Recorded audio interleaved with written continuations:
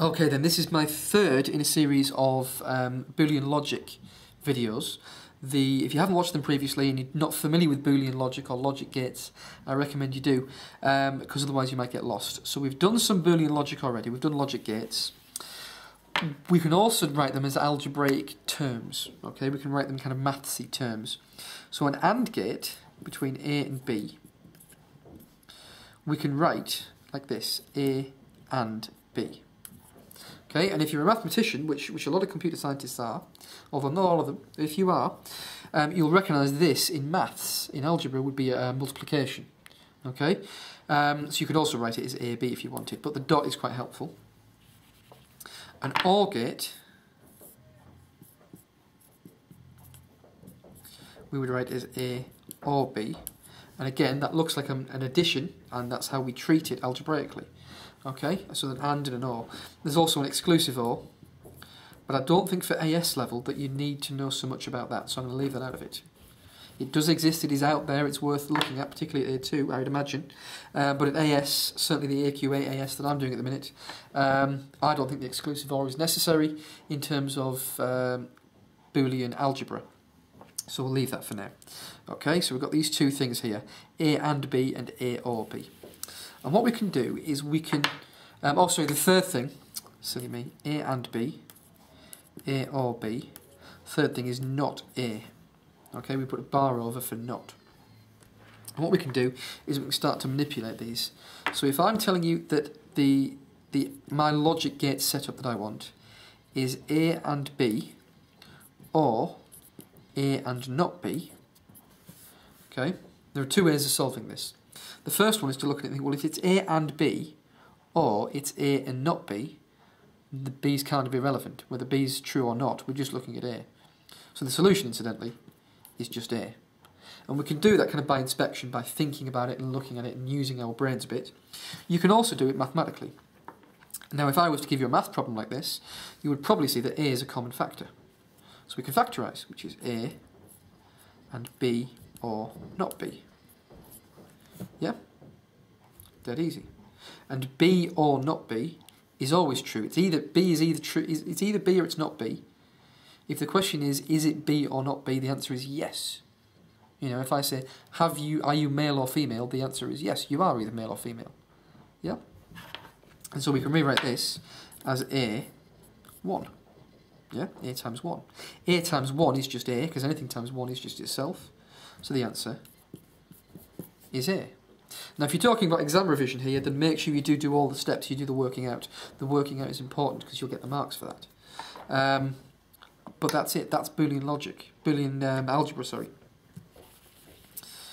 Okay, so you can just treat them mathematically. It gets a bit harder when you get things like, and I'm making this up as I go along, okay, things like this. So it's not B, so A and not B, and it's all knotted. So you could say A, do that back to front, A and not B, all inverted. Okay? And the way you would solve that is to use something called De Morgan's law. Now, the way I remember De Morgan's law, this is probably the wrong way to teach you, but it's tough. The way I remember De Morgan's law is if you've got a bar over both things, then you break it and you change the sign. Equally, if you've got a bar over both things, you break it, you change the sign. Yep. So A and B all not is equal to A or B, knotted individually. So you break the bar, you change the sign. Simple as that, that's it.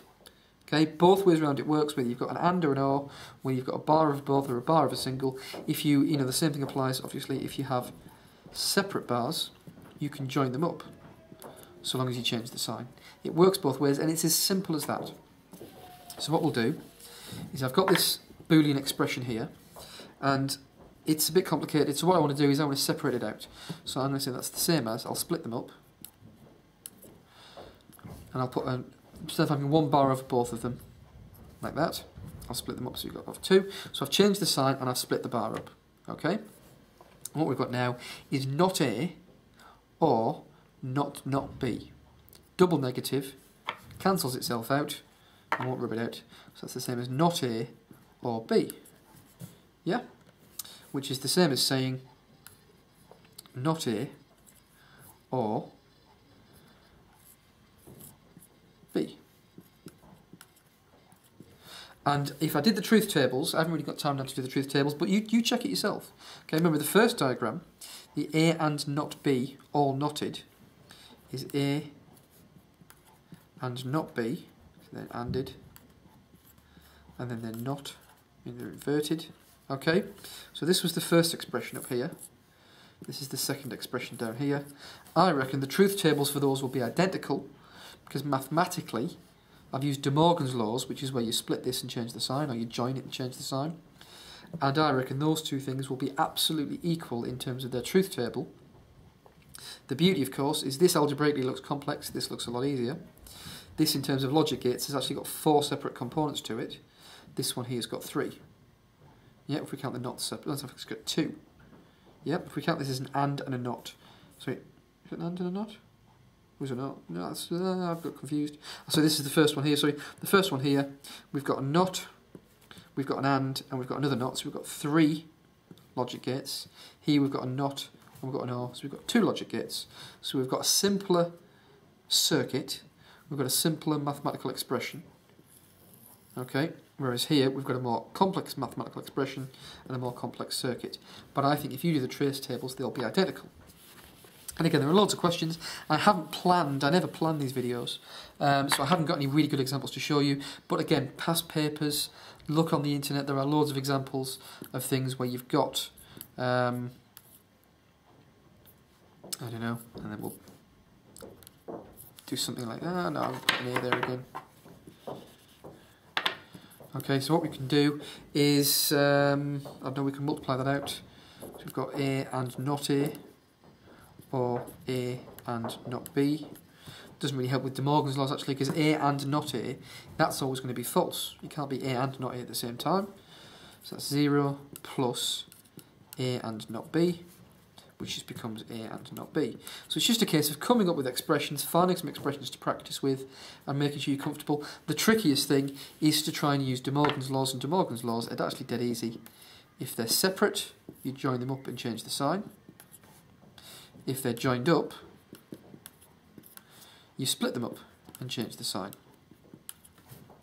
If you can do that, you can do everything you need, certainly for AS computing, in terms of Boolean algebra.